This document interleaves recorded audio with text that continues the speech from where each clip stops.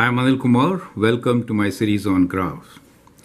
In this video, we will learn how to use graphs to find solutions to real-life situations. We have a very important piecewise function which will calculate the tax rate from the earnings. We are going to analyze this function. The question here is, under certain law, the first 50,000 of earnings are subjected to a 25% tax.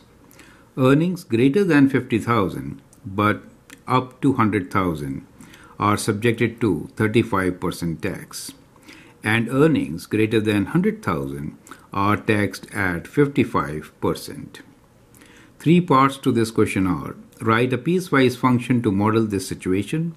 B. Sketch a graph for the function. C. For what earning will the tax be 40,000? I have excluded the units. It could be dollars, pounds, euros, or rupees, whatever you want to use. You can use that as units for the money. Money is not bad in any units, right? Let's work on the mathematics of it. We are given three different tax rates for three different brackets. First 50,000 really means it is a bracket where the earnings are greater than or equal to 0. Let's say earnings is X and they are less than or equal to 50,000, right? The next bracket is from 50,000 to 100,000, right? So let's say the next bracket here is from 50,000. So 50,000 is not included in this bracket, but 100,000 is included. Correct. And the last bracket is above 100,000. So 100,000. So where X is our earnings. Now for these earnings, we are given tax rates, right? So now the tax rates are, let's write down here, tax rates for each bracket. Now in the first case, it is 25%. So when I say 25%, I mean you could multiply by 0.25. That is the equivalent of 25%. Then we have 35%. So 35% is same as 0.35. And 55% I could write as 0.55 in decimals. Perfect. Now let us figure out the maximum tax in each bracket.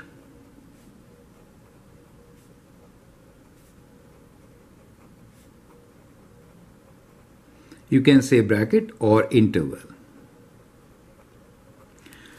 So let's use calculator to find this. The maximum tax will be on the maximum amount, right? So let me just draw a few lines here so that becomes absolutely clear. So we need to multiply the maximum with the tax rate. So 50,000, quarter of that, right? So 50 and 1, 2, 3 zeros times 0.25 gives us 125,100, or I can say 12,500. So we get 12,500 as the maximum. Now for 100,000, it is how much?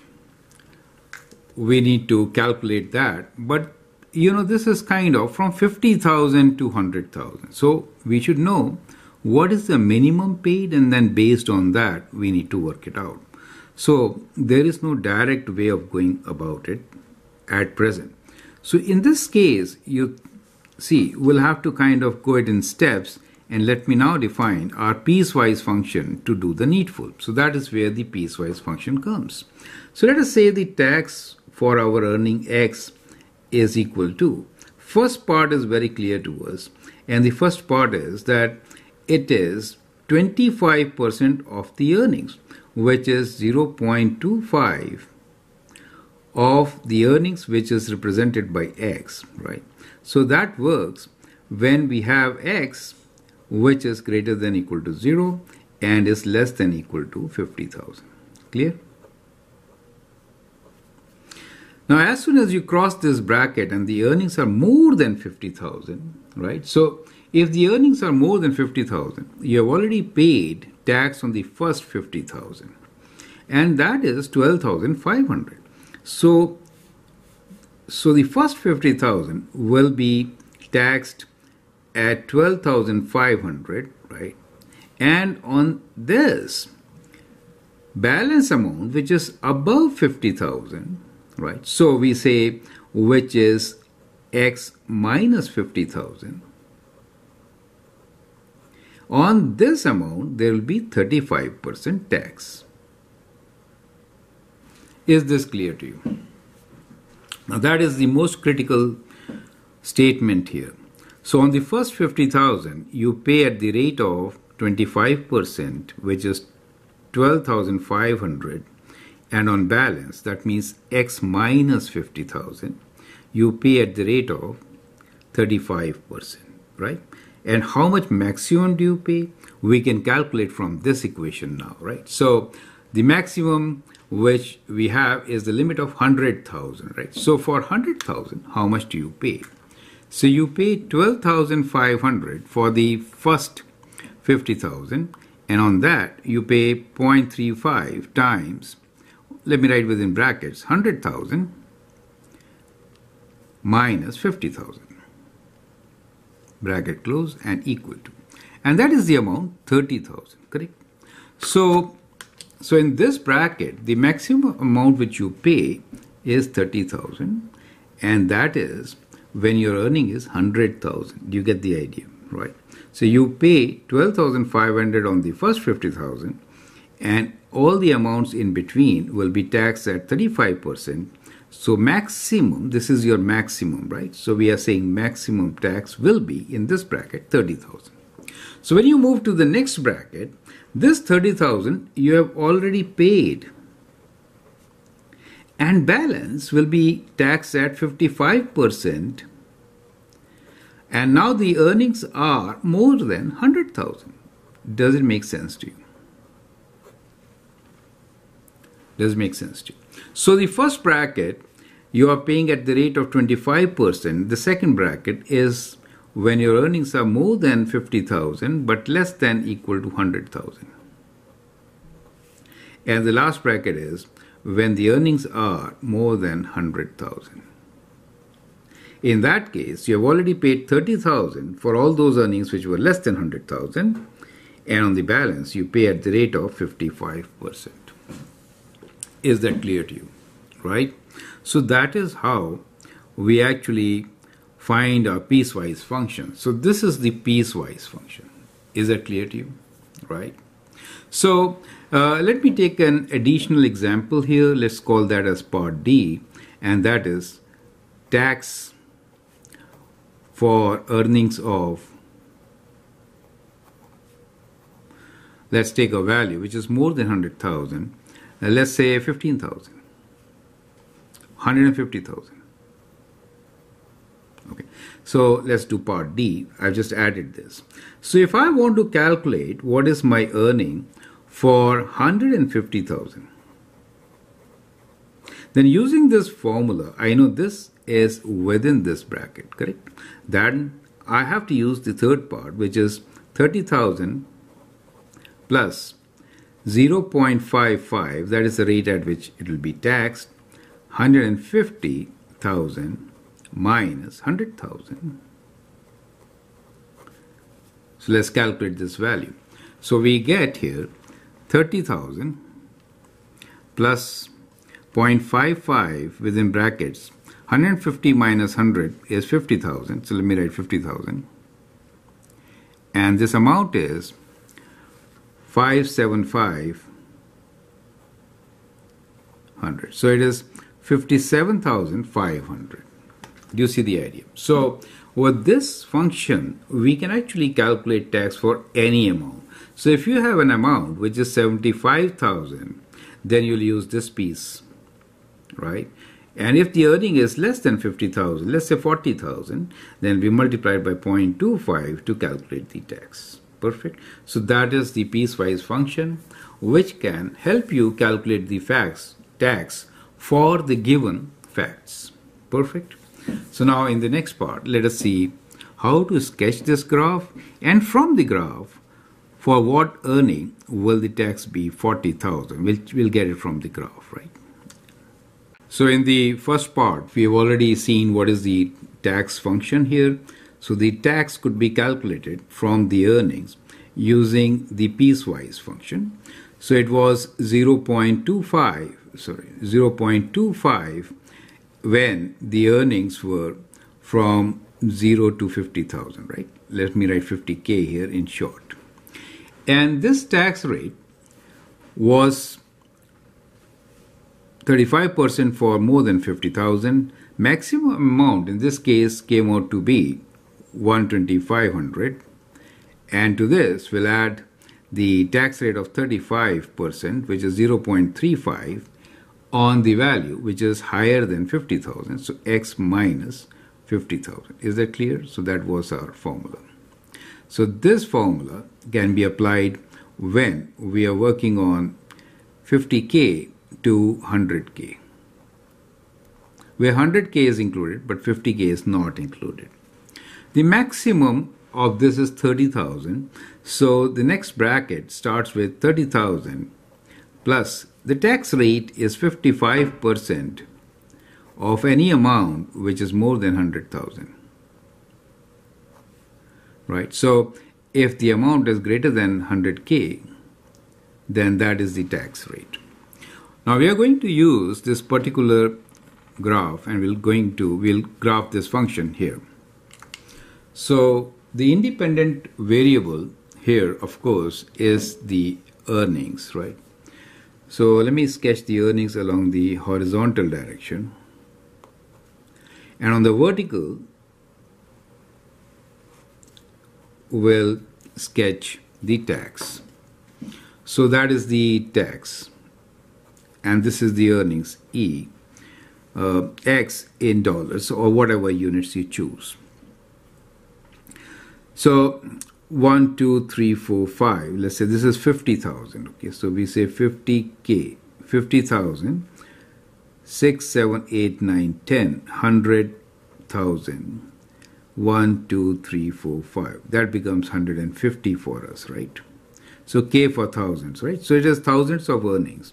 And here the amount is in tax. We worked out some values like 12,500, so 30,000 and so on. Let's say 10, 20, 30, 40, 50, 60, like this, right? So let this be 20, this be 40, right? So let's say 60K. K means 1,000 for us, okay. So those are the earnings. So let's plot some points. We know that when the earning is 50,000, the tax is 12,500. So for 50,000, it is more than 10. This is 15 and half of that, right? For 0, it is 0. Okay. Then, when the earning is 100,000, the tax is 30,000. So for earning of 100, we have a tax rate of 30, so which is this. We also calculated a value earlier, and that was for when the tax for the amount of, we calculate for 150,000, right? Let me write K here, 150,000. It was 57,500, correct? So that's what we calculated earlier. So I'm using this value now, right? Okay. So this is 57,500. So at the earning of 150, so 57,500 will be kind of like this. Less than 60, more than 50, kind of like this. Now, if we connect these lines, we get our graph for different earnings, right? So when you do it, you should do it with a scale, more accurately, but I'm just giving you an idea, right? So, okay. But this is fairly accurate. As far as graphs are concerned, we are normally going to get estimated value. So from the graph, I'll do estimate from graph.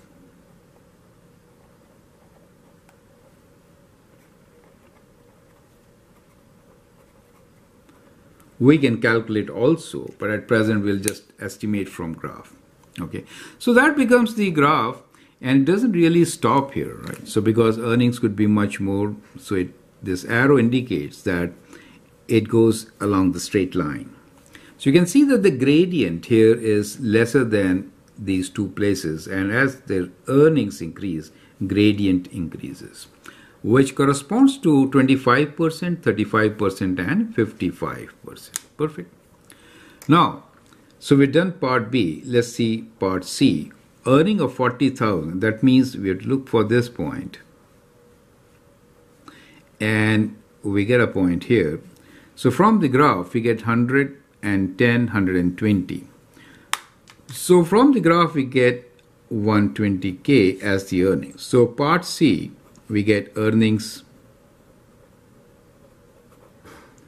of 120,000 will be taxed approximately 40,000. Right? So that is how we could do it. Now, for some of you, you can actually pause the video and calculate it theoretically, right? So let's do the reverse calculation. So now we'll extend this and we'll do part C algebraically.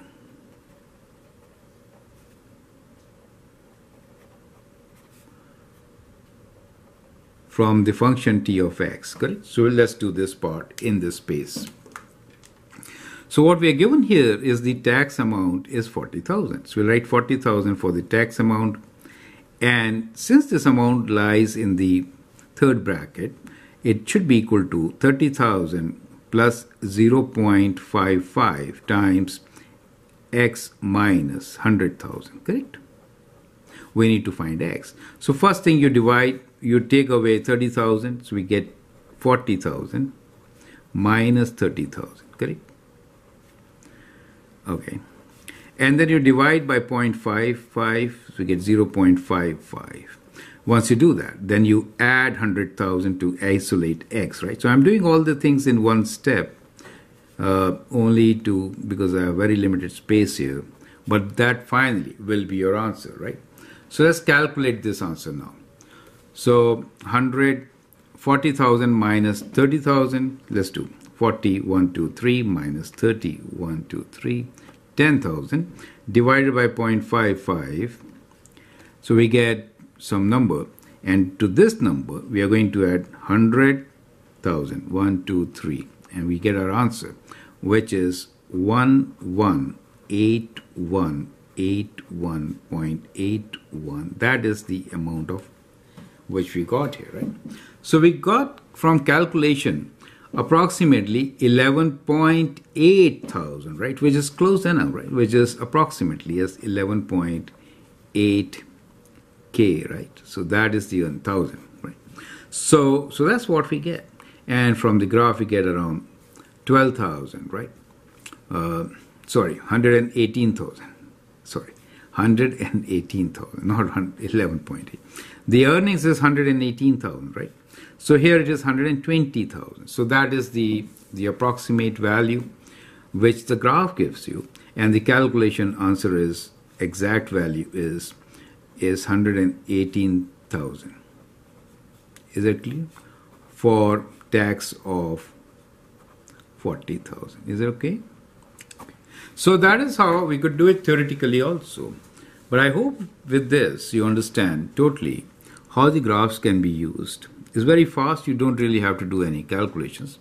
And a more accurate graph will give you a result which will be much closer than what we got, right? So it all depends on the scale which you take, and that should help you to give more accurate graphs.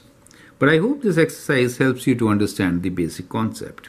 Feel free to write your comment, share your views, and if you like and subscribe to my videos, that would be great. Thanks for your time and all the best.